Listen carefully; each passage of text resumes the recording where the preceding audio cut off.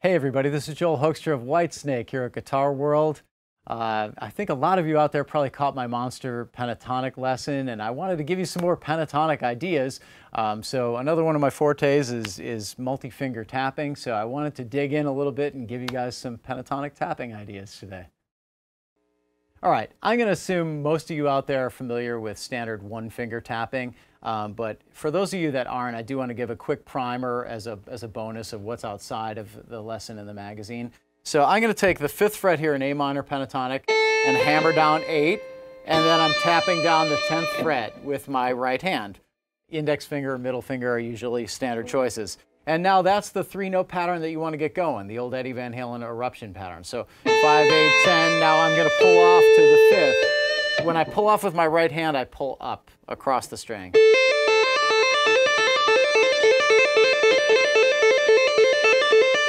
Okay, and obviously you can work the other direction. I can start with the right hand and go down.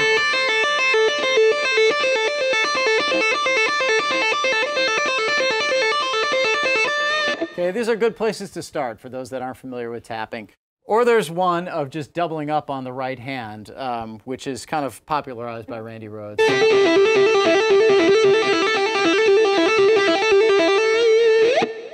Okay, so those are 3 great, just beginner tapping exercises for those that aren't familiar with tapping out there. Now I want to get into the bulk of the lesson, which is going to use more than one finger off of the right hand. So here we go. All right, so exercise 1 is just going to work on seeing and visualizing the next 2 notes in the pentatonic scale on each string. So most of you, of course, know the pentatonic right here. Okay, now what we're going to do with the right hand is find what the next 2 notes on each string would be. So I'm going to get 5, 8 with my left hand here, and then 10, 12 with my right. Okay, now moving on to the A string here. Okay, so I'm just finding the next 2 notes. And in general, this is a little easier than the pull-offs with the right hand. We're just having to set down notes in this exercise. So moving through the D string. Okay, that's the same exact pattern as on the A string. Okay, there we get to the G, which this is debatable whether or not you want to go pinky or 3rd. Okay, I'm probably going to go 3rd because the next string then, the pinky is actually going to be at the 13th fret. So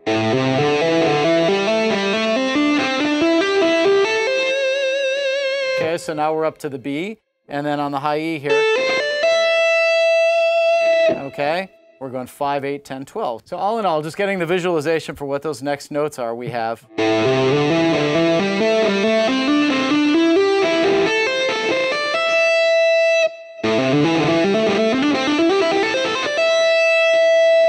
Okay, now the trickier part is coming down on those. The reason being is that pull-offs are much harder with your right hand than hammer-ons. So we're going to start with the 12 here on the high E, and I'm going to pull up across to that 10th fret. Okay, and up with my 1st finger off to the left-hand notes. Okay, that's also just a good place to start.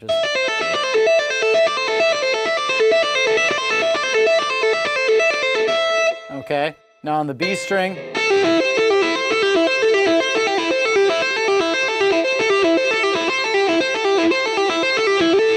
Again, you don't have to do exactly what's written down in the magazine. These are conceptual lessons, so if you want to just focus on one string, that's totally cool. But this is going across. We're going to use the same frets on the way back down. No big surprise pattern-wise. I think you get the concept of it. Okay, so all in all, coming down. So on the way up, and on the way back up.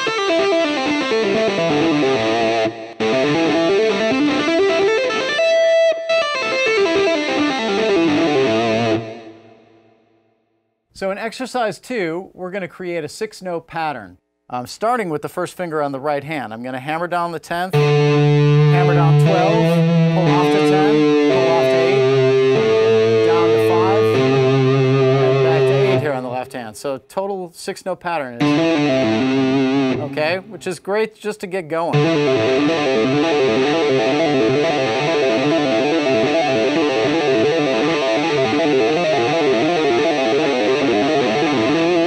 Okay, let's move on to the A string and take, we've already figured out what frets are next. So hopefully just going off of exercise 1, you kind of have figured out where that right hand is going to go.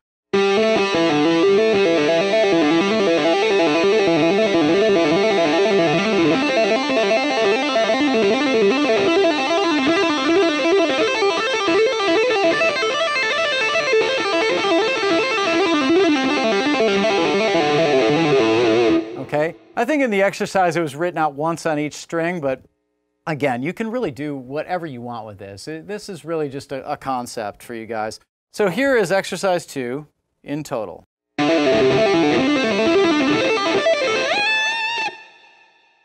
One side note on this stuff, on exercise 2, it works so great chromatically to take that 6-note pattern.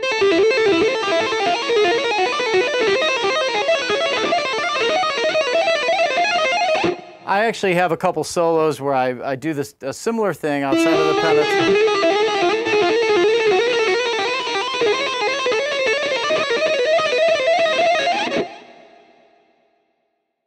Where basically I'm just taking, instead of the actual pentatonic notes,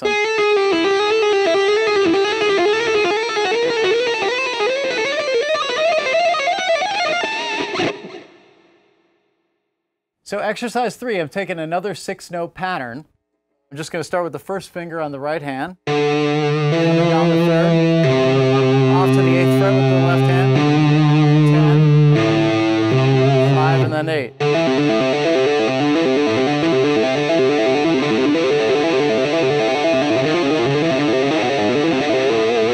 Okay, so same thing on the A, except of course the frets change to go to what we learned in exercise 1.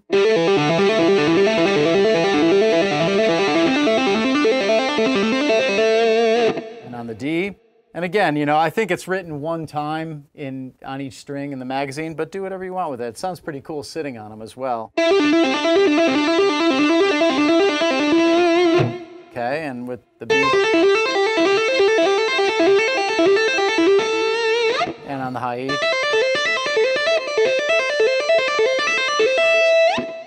Okay, so I think all in all, let's see where I ended that one, on the 10th fret.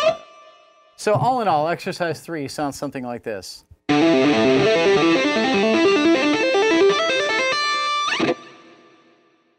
Okay, moving on to exercise 4. We're going to add one extra note. So this is going to be a little more challenging in terms of visualization with your right hand. It's one extra note with your right hand that we didn't cover.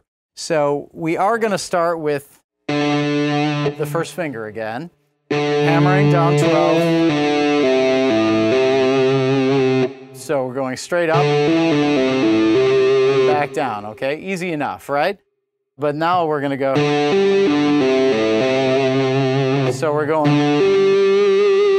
to the 15th there on the low E. So all in all, we have.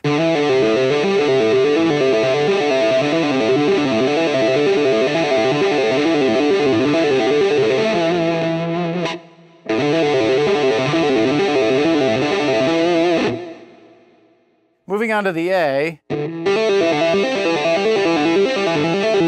your frets are 5, 7, 10, 12, and 15.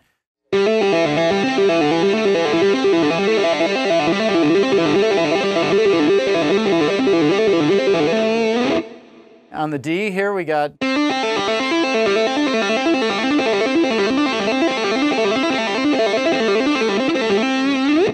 okay, on the G.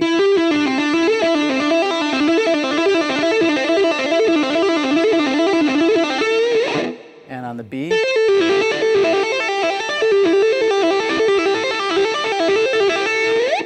And on the high E.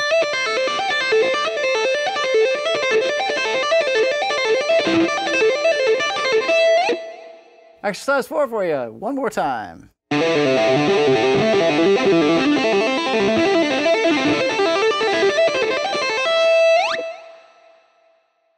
So what about bending, right? Well, you can do that with tapping, just because we're using our right hand on the neck doesn't mean that we can't change the pitch of notes. So I just want to practice bending up to that extra note that we were adding there in exercise 4, in exercise 5 here, by going 5, 8, 10, 5, 8, 10, 12. Okay, and then bending up. Okay, so how am I doing that? Well, I'm just holding the note and I'm really bending with my left hand. And depending where you are on the fingerboard, I try to usually use an upward pressure with my right hand and a downward with my left hand to get that pitch. I find that's where you get the most control. So I'm technically right here forcing, and you can see my left hand on the 8th fret is doing the bend.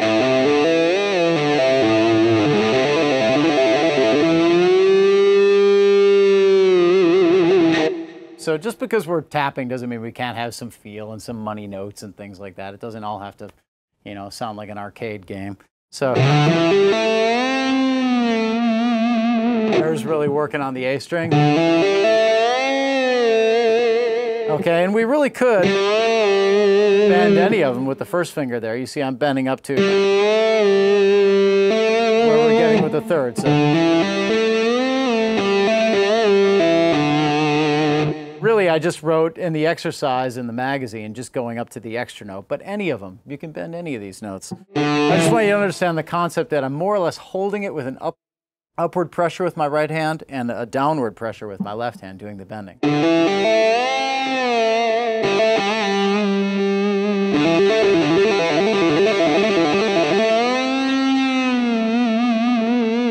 Actually, it's really nice for vibrato. You can get a real nice vibrato that way. And same thing on the D, we're just bending up a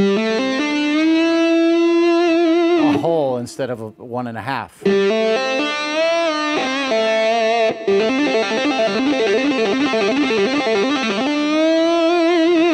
Okay, on the G.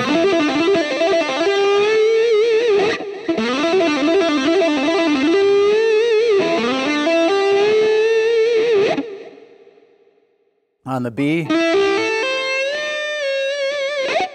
Okay, and then on the high E, this is the most challenging, especially tuned to standard with 11s on right now. It's going to be a little different because we're going to try and press down, a downward pressure with the right hand, because the left hand doesn't have any more room to pull down on the pitch of the bend. So the left hand is going to work up while the right hand pushes down. So here that is.